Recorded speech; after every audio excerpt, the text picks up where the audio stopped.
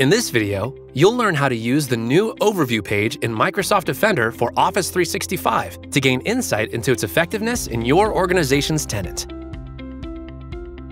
To get started, select Email and Collaboration, followed by Overview. The Phish and Malware Efficacy Card answers the question, what is the effectiveness of my tenant? By providing transparency into Defender for Office 365 and the protection it provides within your tenant. The score is based on objective math and is an accurate representation of our effectiveness. Each category in the graph shows the number of included messages over the past 30 days, like items removed via Zap, items detected before reaching a recipient's mailbox, and items identified by Zap where another remediation took place first, such as administrative, user, or third-party deletes. Select Learn More to dig deeper into this card.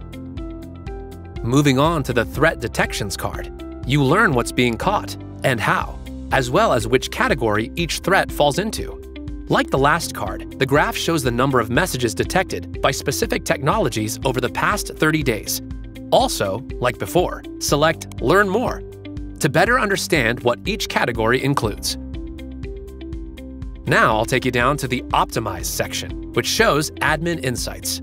The Priority Accounts card shows how many accounts you've assigned the Priority Account tag for additional protection. You can add additional accounts or edit existing ones by selecting Add Employees to go to the Email and Collaboration Settings page. For additional information about managing and monitoring priority accounts, select Learn More. The Posture Recommendations card reflects actions in Microsoft Secure Score that have a status value of completed. The bar graphs show the number of users that SafeLinks protects, as well as the number of users Safe Attachments protects. Obviously, the goal here is to see 100% on both bars. Under Recommendations, you can select the SafeLinks and Safe Attachments policies to understand and edit the policies causing this score. Next, we'll dig into the Risky Allows section. The Messages Allowed card shows the number of messages in mailboxes due to your tenant allow lists, exchange transport rules, and other policies. It indicates how many of these were risky and the type of risk. Select View All Messages to view the Threat Protection Status Report. The Tenant Allow Types card shows messages sent to mailboxes by tenant allow lists, if any are configured in your tenant.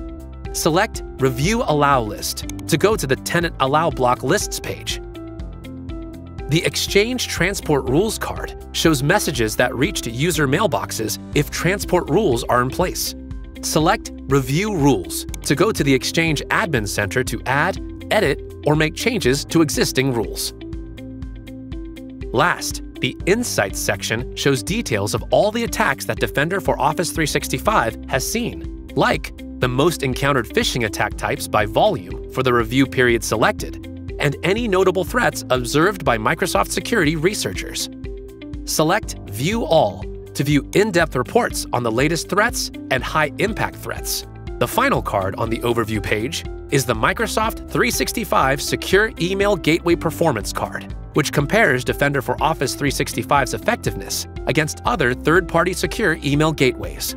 For each product, the graph shows the high-confidence phish and malware missed per 1,000 users across our service. Here, the lower the number, the better. In Defender for Office 365, the new Overview page is a one-stop shop for obtaining valuable insight into your tenant, allowing you to make informed decisions based on key data points found by Microsoft to be useful over the past year.